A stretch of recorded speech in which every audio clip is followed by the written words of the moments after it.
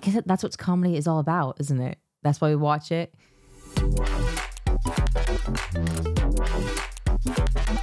Hey guys, it's Amanda. I'm back with another comedy reaction, and this time it's Greg Davies. I absolutely loved him in The Inbetweeners. He cracked me up. But other than that, I haven't seen him in anything else. So I'm really looking forward to this one.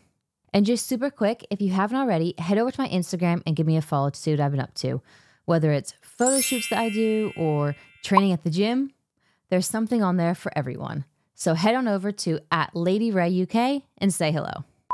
Based on your life. I mean, this is things... Yeah, but, I mean, loosely, Graham. No, but things like, isn't the washing machine, that happened to you? What?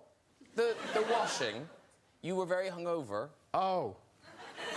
Yeah. Go on, tell Jodie Foster that story. All their stories are really cool, though, Graham.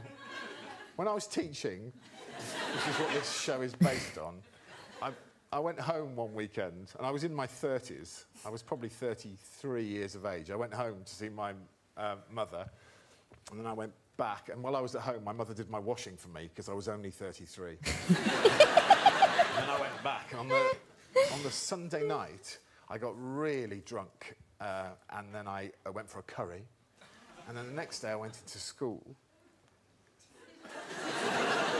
I went into school, and it was a school in Slough, and it was quite a rough school, but they had a really brilliant hearing impaired department, so there were hearing impaired kids who, you know, struggled. They were really looked after in the school. Anyway, I was really hungover. I went there, and about break time, I felt really uncomfortable. I thought something's not right, you know? So I went to the toilet, and I pulled my trousers down, and some of my mother's knickers had got... I got mixed up in the wash sheet, and I was wearing my mother's underwear. And I went, oh, God, no. Oh, I remember going, oh, you loser, this is such a low point, you fucking loser. And then the curry and the booze kicked in from the night before. So I did like a fecal Jackson Pollock. And I started going, oh, God, not this as well. Oh, Jesus. So I cleaned myself up and I pulled my mother's pants back up. And I went back into the classroom and I saw one of the hearing impaired kids just looking at me like this. And that's when I remembered that I had a microphone directly...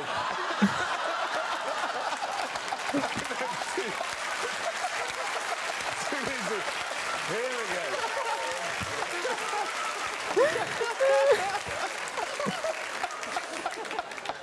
So maybe man down isn't that far-fetched,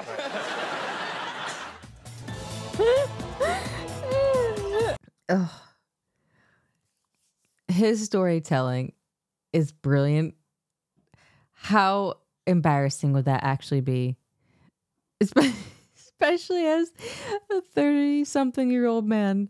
You'd be mortified. But I have to say, my favorite thing about that video is watching and hearing everyone else lose it with laughter. There's just something so wonderful about watching other people laugh. You can't help but join in. It is such a contagious feeling. But I guess that's what comedy is all about, isn't it? That's why we watch it. And I'm assuming that's why people like watching reactions to comedy and things like that. Because you can't help but join in. It just makes you smile, makes you feel good. But yeah, he makes me laugh. He really does make me chuckle. I really enjoyed that. And do you know, I've never actually watched any of the Graham Norton show properly. I think I should, because it seems like it'd be quite funny to watch. So how do you rate it? Let me know in the comments.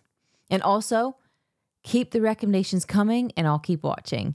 And as always, if you haven't already, please subscribe to the channel, smash that like button if that's what you're into, and I'll see you in the next video.